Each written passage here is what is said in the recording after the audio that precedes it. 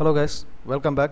This is module number 4.1 in strength of materials based on compound shaft problems. நம்ம already சொன்ன மாதிரி unit 3ல ரெண்டு topic மேண்டேட்டாக பார்க்க போகிறோம். டார்ஷன் ஒன்று, ஸ்ப்ரிங் ஒன்று இல்லையா?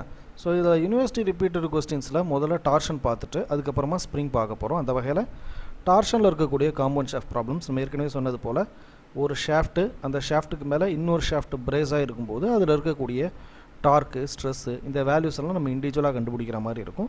அந்த டைப் ஆஃப் ப்ராப்ளம் தான் அதை பார்க்க போகிறோம். மோரோவர் இதில் ஆங்கிள் ஆஃப் ட்விஸ்ட்டுங்கிறது ரெண்டும் 1=2 ரெண்டும் காமனாக இருக்கும் அப்படிங்கிற மாதிரி இருக்கும் இல்லையா? ஸோ அதை பேஸ் பண்ண problem. A brass tube of external diameter 40 mm, external diameter capital DB and internal diameter 25 mm small dB closely surrounds a steel rod of 25 mm diameter to form a composite shaft. Already இருக்கக்கூடிய capital DS ஏன்னா solid ஷாஃப்ட்னு சொல்லிட்டோம். 25 mm diameter இருக்கக்கூடிய ஒரு solid ஷாஃப்டை மேலே அதுக்கு மேலே என்ன பண்ணுது, ஒரு எக்ஸ்டர்னல் டயாமீட்டர் இருக்கக்கூடிய இன்டர்னல் டயாமீட்டர் இருக்கக்கூடிய ஒரு பிராஸ் டியூப்பை அதுக்கு மேலே ஃபிக்ஸ் பண்ணுறோம். So the thickness of the brass டியூப்போட thickness மட்டும் எவ்வளோன்னு கேட்டிங்கன்னா 40 - 25 ரேடியஸாக இங்கே பார்க்கும்போது த திக்னஸ் வேல்யூ அப்படின்னு பார்க்கும்போது கிட்டத்தட்ட 15. So okay, so 15 mm thickness இருக்கக்கூடிய அந்த ராடை தான் நம்ம என்ன பண்ணுறோன்னா we are considering. If a torque capital T of 10 kN மீட்டரில் இருக்குது is to be resisted by the shaft, find the maximum stresses developed in each material. maximum stressesன்னு சொல்லும்போது sigma s of steel, sigma of b அப்படிங்கிறத பார்க்குறோம். and find the angle of twist in 1 meter length. the total length is 1 meter. அவங்க individual லென்த்னு கொடுக்காம வெறும் 1 மீட்டர்னு கொடுத்துட்டாங்க. அப்போது ரெண்டு ஷாஃப்டோட லென்த்தும் which is equal to 1 meter அப்படிங்கிறத பார்க்குறோம், which is 1000 millimeter. And angle of twist இப்போ நம்ம கண்டுபிடிக்கணும். Angle of ட்விஸ்ட்டுங்கிறது as per compound ஷாஃப்ட்னு சொல்லிட்டாலே θs which is equal to θb. இது ஒன்று தான், இதில் ஏதாவது ஒன்று கண்டுபிடிச்சா போதும், இன்னொன்று ஈக்குவல் தான் அப்படிங்கிறத பார்க்கலாம். Assume modulus of rigidity for brass and Steeles. So brass first இருக்கிறதுனால GB and this is the steel ஷாஃப்ட்டுக்கு 80 GPa இருக்குது. இதுலேருந்து நம்ம கண்டுபிடிக்க வேண்டியது sigma view angle of twisting கண்டுபிடிக்கணும். கொஸ்டின் ஆஸ்க்ட் இன் நவம்பர்-டிசம்பர் 2021 கேட்கப்பட்ட கொஸ்டின். ஸோ அதுலேருந்து கிவன் டேட்டா நம்ம இங்கே பார்த்தாச்சு, அதை அப்படியே எக்ஸிக்யூட் பண்ணுறோம். Look out. So capital DP, small DP, capital DS, capital D small எது போட்டாலும் ஒன்று தான். டார்க்கோட வேல்யூ 1 kN மீட்டர்னு இருக்கு இல்லையா? 1 கிலோங்கிறது 10^3, 1 மீட்டருங்கிறது 10^3 மில்லிமீட்டர். ஸோ 10^3 10^3 மில்லிமீட்டர், அது ஒரு 10 போட்டால் 10^7 வந்துடும். Length ரெண்டுத்தோட லென்த்தும் equal. ஸோ அதனால் which is equal to 1 மீட்டருங்கிறது 1000 millimeter. ஜிகாபாஸ்கல்ங்கிறது 10⁻⁹ Newton per metre ஸ்கொயர்னு அர்த்தம். ஒரு மீட்டர் ஸ்கொயரை மில்லிமீட்டர் ஸ்கொயராக மாற்றணும் அப்படின்னா 10⁻³ ஸ்கொயர் பண்ணோம், 10⁻6 மேலே போச்சுன்னா 10⁻⁻6. அப்போ 9 - 6ங்கிறது 3. So 40 × 10⁻³ Newton per mm square. அதே போல் 80 × 10⁻³ நியூட்டன் பர் mm ஸ்கொயர். என்ன கன்வர்ஷன் மட்டும் திருப்பி சொல்கிறேன்.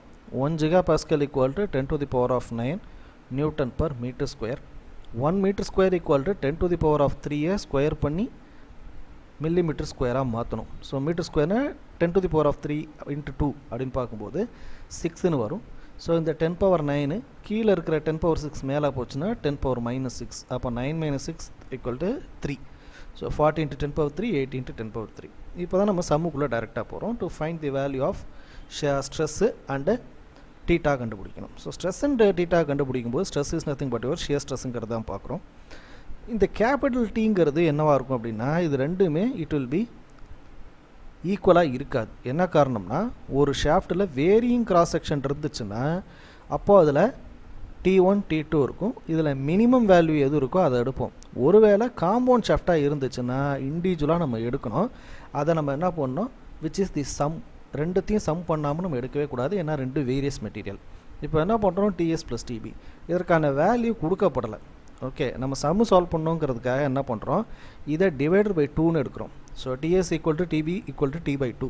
ரெண்டுத்தையும் காமனாக எடுத்திங்கன்னா 5 × 10⁻6, இது ஒரு 5, இது ஒரு 5, மொத்தம் 10 அப்படின்னு நம்மளே என்ன பண்ணுறோம், அசம்ஷன் பண்ணுறோம். எதற்காக இதை அசம்ஷன் பண்ணுறோம் அப்படிங்கிறத சம்மு போகும்போது உங்களுக்கு நான் அப்படியே எக்ஸ்பிளைன் பண்ணுறேன். Why because τ/r which is equal to T/J அப்படிங்கிறத பார்க்குறோம். τ which is equal to TB/J × R அப்படிங்கிற வேல்யூ வருதா? ஸோ இப்போது τ ஃபார் brass எடுக்கும். brass எடுக்கும்போது TBயோட வேல்யூ நம்ம போட்டாகணும். அதுவே τ ஃபார் Sன்னு போகும்போது TS/J இன்ட்டு ஆர்னு போடும்போது அங்கே நமக்கு ஒரு டார்க்கு போட்டாகணும்.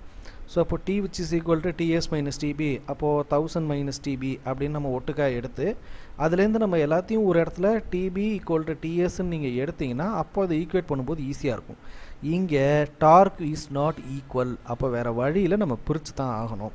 இதுதான் இந்த சம்மோட பேசிக் ஃபஸ்ட் ஸ்டெப். இந்த ஸ்டெப்பு நீங்கள் மூவ் பண்ணாமல் இந்த கொஸ்டினை நீங்கள் சால்வே பண்ண முடியாது. ஸோ அதனால தான் இதை என்ன பண்ணியிருக்கோம், இந்த ஸ்டெப்புக்கு போயிருக்கோம். அது அப்ளை பண்ணும்போது டார்க்கோட வேல்யூ 5 × 10⁶. ரேடியஸ்ன்னு சொல்லும்போது பிராஸுக்கு நமக்கு 2 ரேடியஸ் இருக்குது. அப்போ எதை எடுப்பீங்க? Always you have to take the outer radius தான் நம்ம எடுத்தாகணும். அவுட்டர் ரேடியஸான 40 இருக்கு இல்லையா? ஸோ 40ங்கிறது ரேடியஸ்னு பார்த்தீங்கன்னா டயாமீட்டர் டிவைடட் பை 2, அப்போது 40/2 20ன்னு வரும். அப்புறம் divided by ஜேவோட formula π/32 × db⁴ minus small db⁴ அப்படிங்கிற வேல்யூ வரும். ஸோ இதை நம்ம அப்ளை பண்ணும்போது we are getting around the values of நமக்கு ஒரு வேல்யூ கிடைக்கும். ஓகே, அந்த வேல்யூக்கு அப்புறமா என்ன பண்ணுறோம், இந்த வேல்யூஸ் அப்ளை பண்ணும்போது 176ன்னு வருது.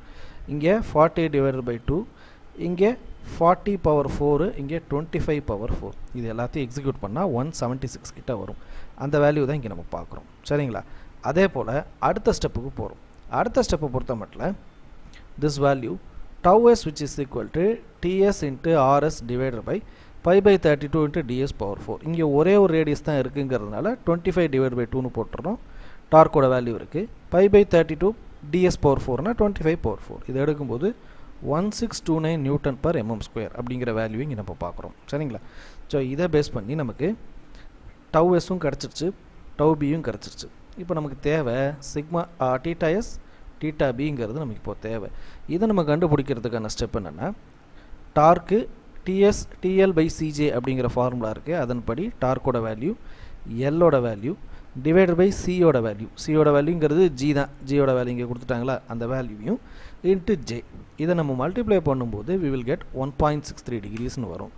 இது இப்படி தான் வருமா, அப்போ தீட்டா பியோட வேல்யூ இதான் வருமானு கேட்டால் நான் சால்வ் பண்ணி பார்க்கும்போது கிட்டத்தட்ட 1.8 சம்திங் வந்துச்சு.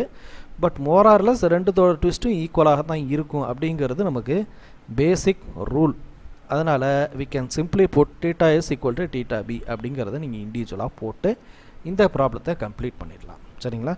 ஸோ இந்த ப்ராப்ளத்துக்கான ஆன்சரே அசம்ஷன் பேசிஸில் தான் ஆரம்பிக்குது. ஸோ வாட் இஸ் யுவர் அசம்ஷன்னு பார்க்கும்போது capital T equal to TS plus TBங்கிறதும் நமக்கு இது ரெண்டுத்தோட வேல்யூஸுமே கொடுக்கல அப்படிங்கிறதுனால we are getting TS equal to TB which is equal to T/2 அப்படின்னு போட்டு இந்த டிவைடர் பை வேல்யூவை ஈக்குவலாக ரெண்டுத்துக்கும் சரிபாதியாக பிரித்து கொடுக்குறோம்.